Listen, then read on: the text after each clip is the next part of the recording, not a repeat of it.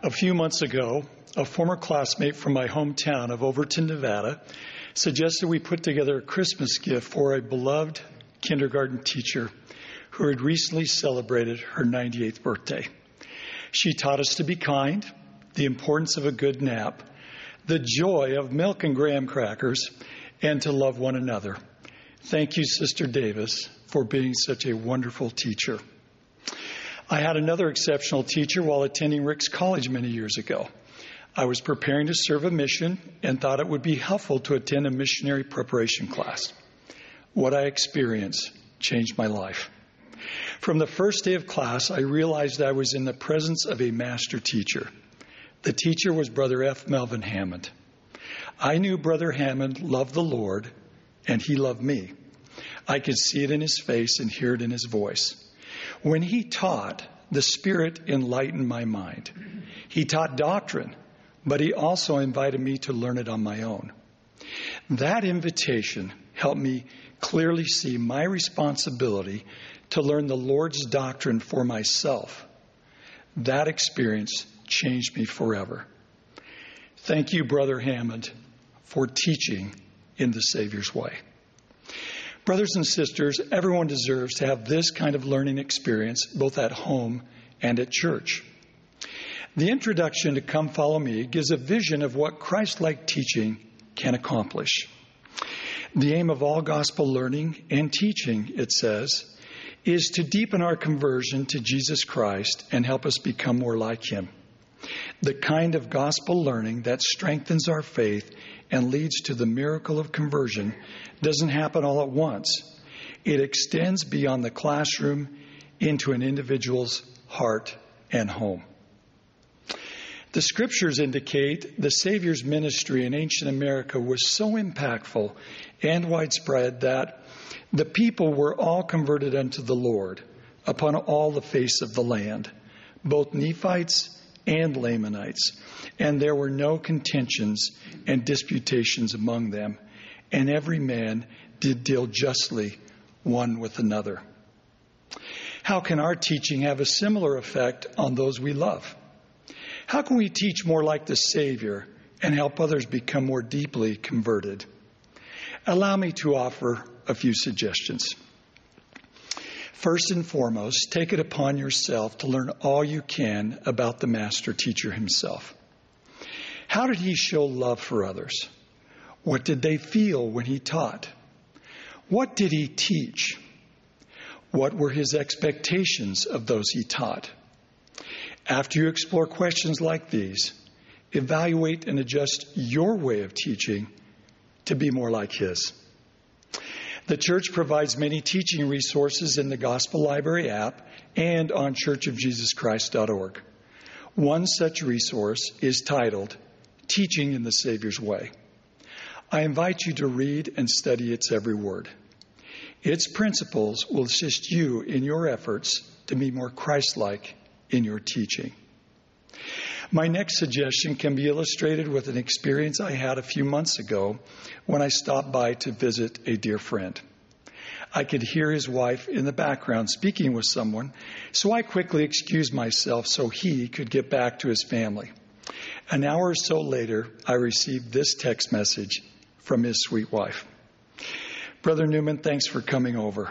We should have invited you in, but I want to share with you what we were doing. Since the pandemic, we have been discussing Come Follow Me with our adult children every Sunday over Zoom. It has literally been working miracles. I think it is the first time our daughter has read the Book of Mormon on her own. Today was the last lesson on the Book of Mormon, and we were just finishing when you came by. I thought you would be interested to hear how Come Follow Me, Zoom, and a pandemic have provided the opportunity at the right time to change a heart. It makes me wonder how many little miracles have been taking place during this odd time. This sounds to me like a fulfillment of the promise President Russell M. Nelson made in October 2018. He said that home-centered, church-supported gospel learning has the potential to unleash the power of families as each family follows through conscientiously and carefully to transform their home into a sanctuary of faith. I promise that as you diligently work to remodel your home into a center of gospel learning, over time, your Sabbath days will truly be a delight. Your children will be excited to learn and to live the Savior's teachings. Changes in your family will be dramatic and sustaining. What a beautiful promise. To be truly life-changing, conversion to Jesus Christ must involve our whole soul and permeate every aspect of our lives. This is why it must be focused at the center of our lives, our families and homes. My final suggestion is to remember that conversion must come from within. As illustrated in the parable of the 10 virgins, we cannot give someone else the oil of our conversion as much as we might want to.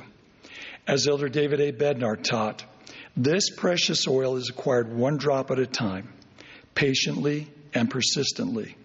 No shortcut is available.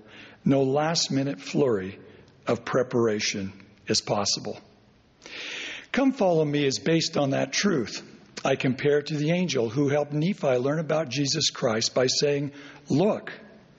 Like that angel, Come Follow Me invites us to look in the scriptures and the words of the modern-day prophets in order to find the Savior and hear him.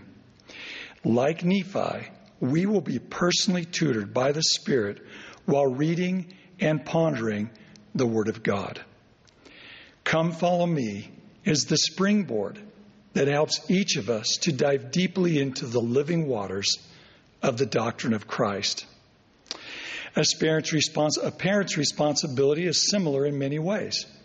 Children inherit many things from their parents, but a testimony is not one of them. We can't give our children a testimony any more than we can make a seed grow. But we can provide a nourishing environment with good soil, free of thorns that would choke the word. We can strive to create the ideal conditions so that our children and others we love can find place for the seed, hear the word and understand it, and discover for themselves that the seed is good. Several years ago, my son Jack and I had the opportunity to play the old course at St. Andrews in Scotland, where the game of golf began. It was simply amazing. Upon my return, I tried to convey to others the magnitude of the experience, but I couldn't. Photos, videos, and my best descriptions were totally inadequate.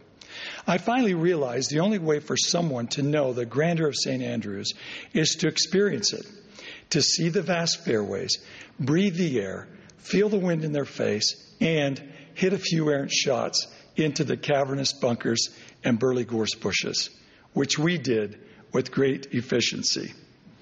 So it is with the Word of God. We can teach it, we can preach it, we can explain it, we can talk about it, we can describe it, we can even testify of it. But until a person feels the sacred Word of God distill upon his or her soul, like the dews from heaven, through the power of the Spirit, it will be like looking at a postcard or someone else's vacation photos. You have to go there yourself. Conversion is a personal journey, a journey of gathering. Everyone who teaches in the home and at church can offer to others the opportunity to have their own spiritual experience. Through these experiences, they will come to know the truth of all things for themselves. President Nelson taught, if you have sincere questions about the gospel or the church, as you choose to let God prevail, you will be led to find and understand the absolute eternal truths that will guide your life and help you stay firmly on the covenant path. I invite leaders and teachers in every organization of the church to counsel together with parents and youth in order to dramatically improve teaching at every level, in stakes, in wards, and in homes. This will be achieved by teaching the doctrine and inviting Spirit-filled discussion about the truths the Holy Ghost has taught us in the quiet moments of our personal study. My dear friends in Christ, the responsibility rests squarely upon each of us to follow the example of the master teacher and teach like him. His way is the true way. As we follow him, when he shall appear, we shall be like him, for we shall see him as he is, that we may have this hope, that we may be purified, even as he is pure. In the name of he who is risen, the master teacher himself, Jesus Christ. Amen.